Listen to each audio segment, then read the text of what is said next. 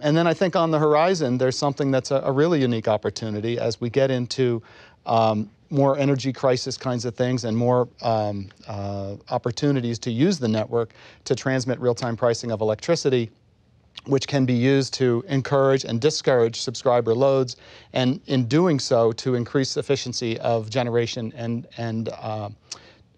transmission of electrical energy. Those efficiencies on the supply side, by orchestrating supply and demand, will allow us to, burn less nuclear fuel, burn less coal, burn less oil, and use energy more efficiently, and raise an awareness within the homes and offices around energy as we go towards LED lighting and higher efficiency air conditioning systems and systems that can come on and off instantly.